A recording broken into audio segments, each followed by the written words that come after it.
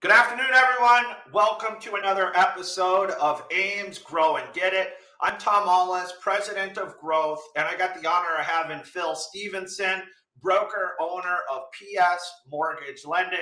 Phil's a good supporter of the Brokers Are Better community. He actually reached out to me and had a couple of things. Yeah, I like it. Way to represent today. He had some good ideas on things that he's done, not only in his career where he was doing only reverse mortgages up until, what'd you say, 2017, 2014? Yeah. Yes. Yeah. And now, obviously doing forward mortgages, but we kind of touch base on some things of why public relations is important. Why don't you start us off there and tell us a little bit about, as far as public relations, what does that mean, or how can people utilize that to go out and grow their business? So it was I kind of stumbled upon it. It was like, let me take a shot in the dark. And so, as you said, I was doing only reverse mortgages from 2011 to 2017. I've been in the business since 2005. First reverse mortgage I did was for my grandparents in 2008. And so in 2015, there was a huge change going on. For those that have originated reverse, now you have to look at credit and income. Before that, you didn't have to. It was just you're 62 and over, you have enough equity, you're good. So I had the idea. I said, let me hire this public relations firm for an entire month. Um, Again, it was a shot in the dark. It was kind of expensive, $5,000 to hire them for a month. I wrote an article and they put it out there on all the different avenues to see what would happen. And it was about this change, reverse mortgage about to go through a huge change. And I get picked up for multiple interviews, and one of them was with Next Avenue. And it was crazy because I'm just like, whatever, I'll do this interview with this guy. And next thing I know, a public relations firm is calling me. They said, "You're on Forbes." Like, what? Yeah. So Next Avenue is an independent company, but what they write for seniors and retirement gets placed on Forbes. So you got a lot of exposure. You hired a company to be able to help publish, a news piece or an article based on current times of things that are going on. So obviously, you get the notoriety of this. You start to get a lot more hits on your own personal information, your company. You get some notoriety. How have you continued to leverage PR then moving forward to grow your business? so I did it again. Um, when there was another change, reverse mortgages are now getting harder and stuff like that. And then Next Avenue picked it up again, got on Forbes a second time. And then I told the guy, I said, listen, man, anything you need, you need me to be an expert. And that's how I'm listed on these articles. I'm interviewed as the reverse mortgage expert. Yep.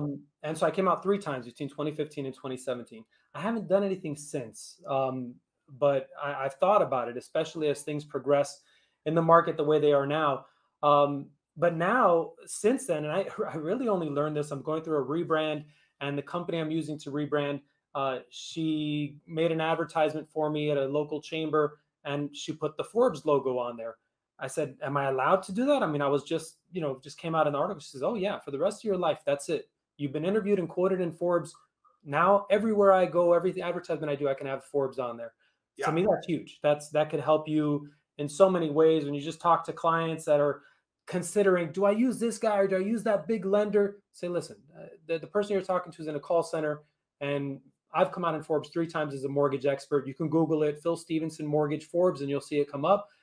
Can the other person say the same? No, that's smart. Like yeah. That's so if you were looking, I know for us on the AIME side of things, we have some amazing, I'll just say, creators for content that, you'll see us all the time where AIME's pushing out messaging with Housing Wire or different magazines for you to be able to, I want to say for you, a new originator right now that maybe wants to try to take that step on, how do they get into the public relations side? Like to foster public relations in their business, what is the key or tip for them to be able to even start? What would you suggest?